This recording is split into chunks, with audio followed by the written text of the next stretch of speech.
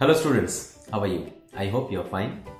So today we are going to learn about conductors and insulators.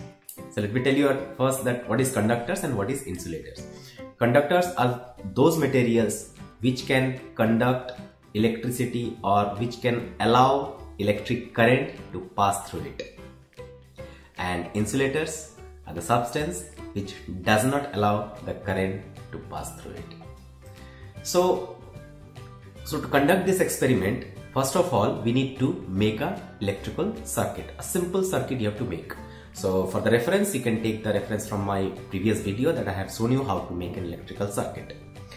So first to make a simple electrical circuit, the components required are battery, wires, switch, bulb. These are the basic components required for making an electrical circuit. So first to make an electrical circuit and then keep the circuit open. And keep two terminals open, not joined together. So within that two terminals, we will keep the materials to see whether they are conductors or insulators. Okay. And for regarding materials, you can take any materials that is present at your home. Okay. It can be anything. I am showing you some materials that is present with me. Okay. That is available with me that I can show you, and your materials can be different also. So let's go into the activity.